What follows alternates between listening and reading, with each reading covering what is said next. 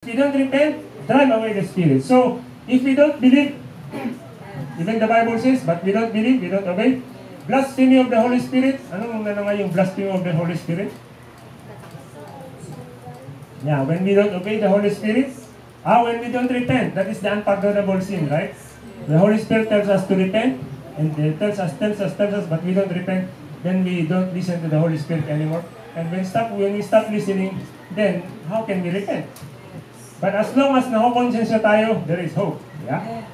Secondary concerns, there is a primary concern, and there is a secondary concern. Di ba sabi ng disciples, Lord, huwag ka pumunta sa Jerusalem. Sabi ni Jesus, get thee behind me. So, there is secondary concern and pride and self-reliance. Yan, this is the really problem. This is Satan's problem. He became proud, and then everything else, sin, retaliatory and critical spirit. Huwag talang gaganti. Sabi, Bible says, vengeance is mine, saith the Lord. Yeah? If somebody does you something bad to you, don't retaliate. You just complain to God. And God will, God will do whatever. But at least your hands are clean. Yeah? When we try to retaliate, our hands are dirty and it doesn't work. But the pastor said, it's better to keep quiet and you tell God what's the problem. And then God will somehow teach the other people a lesson so that they will be saved also. Pride and self-reliance, retaliatory spirit, and critical spirit. Okay. What is the benefit of criticizing people? Intense amusement. Amusement! Nandyan na. Okay. Tara na. Unbelief. Why is God angry at the Israelites? Because they did not believe. Sabi kasi huwag magluto. Okay, di ba? Exodus 16. Isaiah 63, but when they rebelled, if you don't obey God, then you are rebelling. They vexed His Holy Spirit. So when we don't obey, Holy Spirit will come? Of course not. Therefore, He was turned to be their enemy. Wow, grabe. And fought against them. God became the enemy of the Israelites. Wherefore I say unto you, all manner of sin and blasphemy shall be forgiven, but the blasphemy against the Holy Ghost, which shall not be forgiven. Nako. Okay. Because how can we repent if we don't like to follow the Holy Spirit? The Jews answered him, for a good work we stoned thee, but for blasphemy, because thou being a man makest thyself God. Okay. Blasphemy, they are defining blasphemy that we are thinking that we are better than God. And that from the child thou hast known the Holy Scriptures, which are able to make thee wise unto salvation, to the faith which is in Jesus Christ. Wow! So how do we become wise? By knowing the Holy Scriptures. Wow!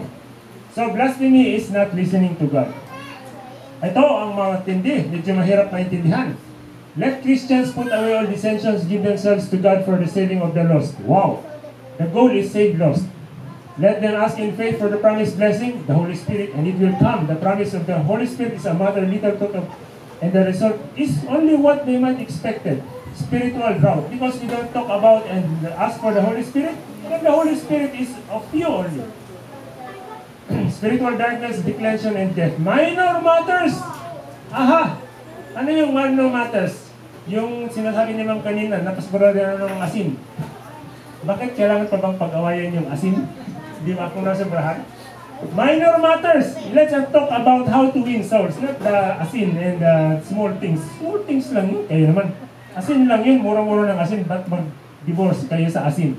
Yung asin mura. It's not so cheap. Those are minor matters. The small things.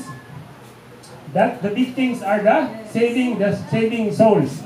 Minor matters occupy the attention. Some pastor said, they are debating about the program. What is the problem with the program? You sequence of the program. Small things only, my friends. That's small things. Okay. Necessary for growth and prosperity of the church. When we pray for the correct things, it will bring big things to the church. Meron dyan hindi nakakasulat dyan. But, okay, it's okay. So, our time also belongs to God. Those who come late, you are stealing. Every moment is His. And we are under the most solemn obligation. Minsan, mas maaga pa tayo sa klase kaysa sa church. Hindi ko alam kung bakit. Di ba? Bakit mas maaga pa yung tayo sa trabaho kaysa sa church? Every moment is His, and we are under the most solemn obligation to improve it to His glory. Of no talent He has given, He will require a more strict account than our time. Okay, time also is pride. When I kept silence, my bones waxed all through the roaring all day. Cast me not away from Thy presence, and take not Thou Holy Spirit. So let us be humble. Why will we be humble? Because we don't know what to do. Yeah? We are lost.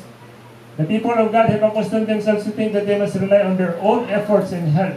Little help is to be received in heaven, and the rest is the result of the light communicated to souls who are dying in error and darkness. Yeah, dependence on ourselves. The church has long been contented with the little blessing of